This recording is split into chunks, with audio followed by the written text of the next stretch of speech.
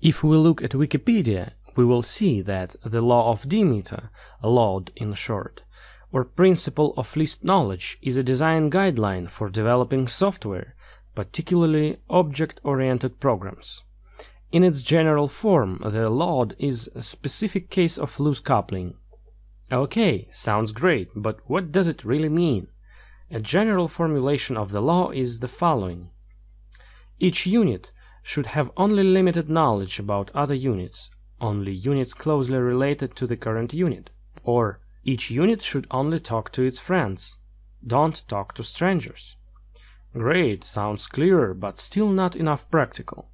The formal object form of the law can be summarized as: a method of an object may only call methods of: first, the object itself; second, an argument of the method; third, any object created within the method; fourth, any direct properties, fields of the object. Oh, at last the practical meaning becomes clear. Moreover, all these guidelines in the end came to the following simple statement: don't talk to strangers. Another simple formula of this law is: use only one dot. Okay then, let's consider a practical example which was suggested long ago by David Bock as a great illustration of the problem. Consider the following case.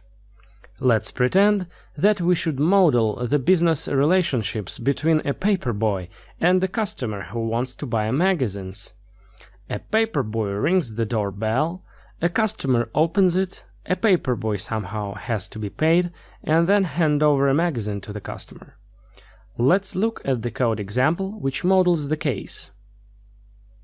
Here's a simple customer class which has first and last names, and it also has a wallet of type wallet. Here you can see the wallet class. It is extremely simple. It just stores the decimal value which determines the amount of money in the wallet. The client of the wallet API can add money to the wallet, can withdraw money, and check the current amount of money. Looks good and simple. It is just fine and should fit our needs. The last thing is to implement the logic of a paperboy. Let's look inside. The paperboy class exposes a single method: deliver magazine, which takes the cost of that magazine and the customer to which a paperboy has to deliver the magazine. Looks great, let's look at the implementation. A paperboy just takes the wallet of a customer and then checks the amount of money. If there is enough money, the paperboy just takes the needed sum, otherwise a paperboy just goes away. Great, one would say. But what do you think? Is it really great? If you think a little bit deeper, then you may come out with the idea that there is something strange in the fact that a paperboy takes the wallet of a customer in order to be paid. A paperboy has access to customer's wallet. What a nonsense! Would you be so kind to give your wallet to unknown paperboys? I doubt. So, in this case, the violation of the Law of Demeter is obvious. The paperboy operates with a wallet through a customer. The first dot here in the code is when a paperboy takes the wallet. Then there's a second dot when he checks the amount of money in the wallet. The same case when a paperboy withdraws some money. To describe the problem more seriously, I should say that the main problem with this design is that the paperboy is being exposed to more information than he needs to be. All the problems are the consequences of this fact. So now these three classes are tightly coupled. If we change the wallet class, we may have to make changes to both of the other classes.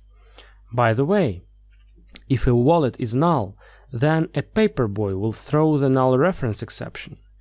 So it might be that in the real-world code base, the paperboy class will have to deal with it introducing null checks and, as a consequence, cluttering the code. So, how to fix the problem? In order to fix the problem, we can just model the real-world scenario.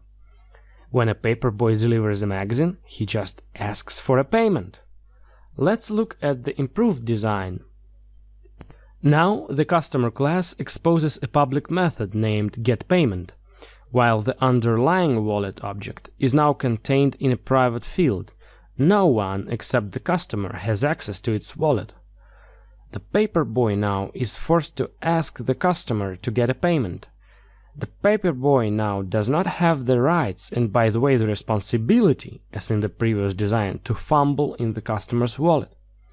So the improved design is better in 3 ways. First, it better models the real-world scenario. The paperboy code is now asking the customer for a payment. The paperboy does not have direct access to the wallet. Second, the wallet class can now change and the paperboy is completely isolated from that change.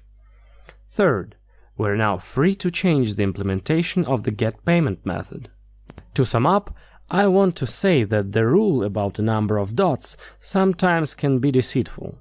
The thing is that the law of Demeter is not about the number of dots actually.